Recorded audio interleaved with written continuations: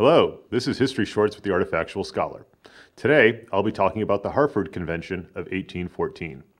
In June of 1812, simmering political and trade disputes between the United States and Great Britain led President James Madison to ask Congress for a declaration of war. Though Congress did declare war, the declaration revealed deep sectional and political divisions in the young republic, with Democratic Republicans from the South and West supporting the war, and Federalists from New England opposed to it.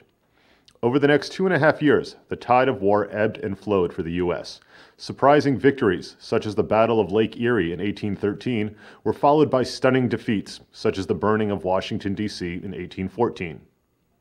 Throughout the struggle, the international commerce of the U.S. declined as the Madison administration's trade embargo cut off foreign markets. Most affected by these economic woes were the merchants of New England, whose livelihoods depended in large part on maritime trade. Some of the most radical Federalists, such as Timothy Pickering from Salem, Massachusetts, proposed that New England secede from the Union and form a separate peace with Britain. On December 15, 1814, with the storm of economic turmoil and disunion swirling around them, 26 Federalist delegates from the New England states met in secret in Hartford, Connecticut, to discuss the problems caused by the war. Moderate Federalists, led by Harrison Gray Otis of Boston, put aside the talk of secession to focus on discussing the damaging political and economic policies of the Democratic Republican administrations of Madison and his predecessor Thomas Jefferson.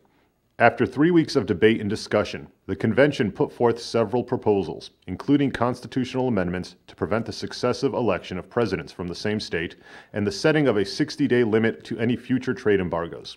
In putting forth these proposals, the convention sought to address the grievances of the New England states.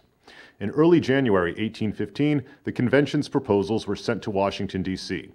Before they arrived, news of Andrew Jackson's victory at the Battle of New Orleans had reached the capital. Shortly thereafter, news arrived that a treaty ending the war had been signed in Ghent, Belgium, in December 1814. As a result of the sudden end of the war, the convention's proposals appeared unnecessary, and the discussion of secession had a taint of treason.